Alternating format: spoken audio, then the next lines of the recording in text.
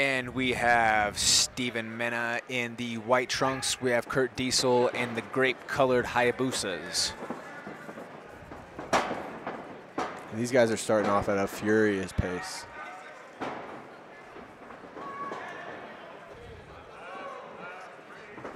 See a strong look of determination on the face of Mena. He offers a leg kick to which Kurt Diesel cracks back, and then Kurt mixes it up with a high kick of his own.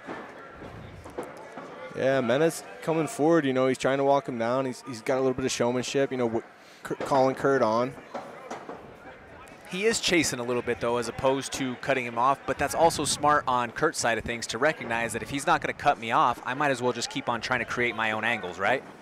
Yeah, it was a good overhand by Mena there. Kurt needs to establish, you know, get some respect here. Mena's not really respecting him, just trying to walk him down here. Right here, you see how he changed the field, right? He put Mena's back on the cage. He's got to take advantage of that. Certainly. Now, Mena's also throwing some high-energy shots right now without knowing where his conditioning is. Sometimes we see that from some guys in their debut. And, you know, not always, as we talked about earlier, when they don't land, that plays a role in your gas tank, especially from a guy coming from El Paso up to the 4,600 feet here that we're on in Pueblo, Colorado.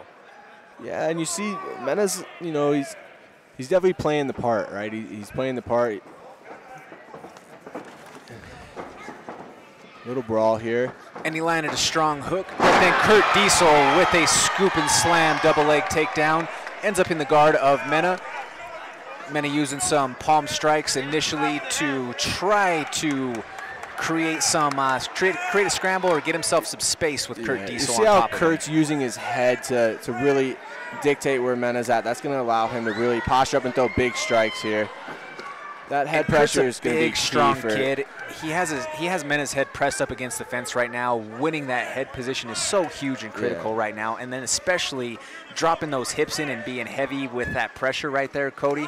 That's a bad spot to be in right now if you're Steven Mena. Yeah, those hammer fists are money right there. He goes that half Nelson, and he'll look to go that opposite wrist grab too. That head position's really going to win him the fight here. You know, he's controlling his head. He's able to do damage. And this is just a grind you out type of position here. Yeah, you know, he's kind of losing the head position. He wants the head in the chin. He's able to kind of control where the opponent's going here. There is a little bit of space here if you're Steven Mena to try to work to get back. He's got the knee shield back in, so he's been able to create enough space for that. Now he's recollected his guard. However, Kurt begins to hip himself back in at the short time clacker and tries to score as many damage points as possible at the end of this first round. Right there at the very end of that sequence was the hardest right hand of the entire round, I would fair to say. For sure, yeah. He was landing good ground and pound. His head position was key there. He was able to control him where he was at. You know, he needs to just avoid the brawl. You know, Mena's trying to brawl. He's trying to close distance, and you saw Kurt kind of get caught up in the brawl, and that's not where he needs to be. He needs to be on the outside, landing his jab and his cross and his leg kick. You saw him land a high kick earlier. He needs to stay at that distance, and then when he wants to close distance, he definitely has the wrestling chops to do that, as we saw, and the strength. So it needs to be either in or out. He can't get in the brawl with this kid because that's where he wants to be. And on the other side of things, Mena needs to turn it into a brawl.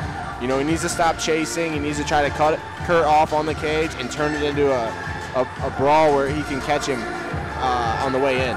Certainly, and we saw in those exchanges that Mena, even in his debut, has a great deal of heart. He's not afraid to stand in there and take some shots to be able to give some. Yeah, like I said, you know, he's playing the part. He's smiling. He's sticking his tongue out.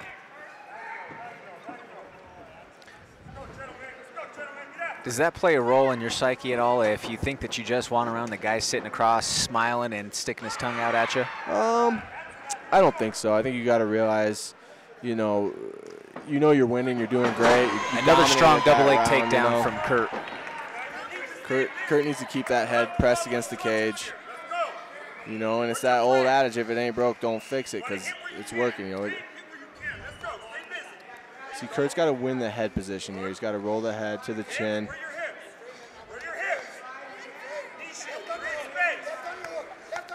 There's strong body shots raining down right there now. Kurt is very strong with this front headlock position. We could be looking for a potential guillotine right here. and Mena was able to free himself. That was a strong scramble right there from Steven Mena, and that was definitely a desperation situation. You saw Kurt start to grab on that lower part of his hand with that 10-finger grip, and if Kurt starts to grab you in those vices, those are some pythons that even Hulk Hogan would be proud of, Cody. Yeah, you're not getting out. He's got a really tight squeeze, and he's good at those things. You saw how he set it up. You know, he allowed Mena to kind of force him. Here he goes again, the same kind of setup here. You know, he's going to look to take his back here.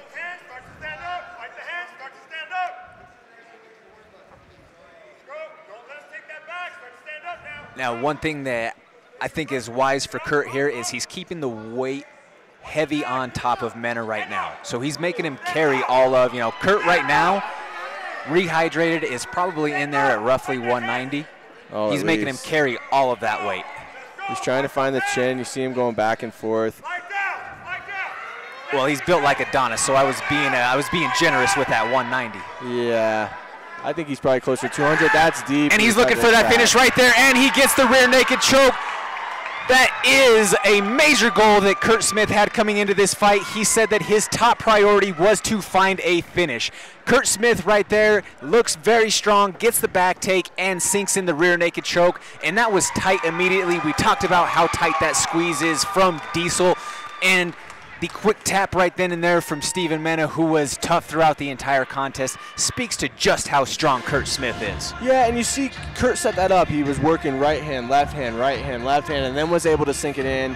That shows his growth. His striking on the feet looked good. He was able to blend his wrestling. He just looked good everywhere. I mean, he gets better every time he's out there. He gets more confident. You saw him smiling a little bit this time. You knew he was having fun. It was a good fight on both sides. You know, it was a good debut for Steven, but, hats off to Kurt. Proud of him as a teammate, and he looked great. I know he really wanted that finish. He's been talking about it a long time. I'm glad he was able to get that. Ladies and gentlemen, your referee Tim Mills steps in at 1 minute and 54 seconds of the second round, declaring your winner by submission via guillotine choke, Mr. Kurt Smith.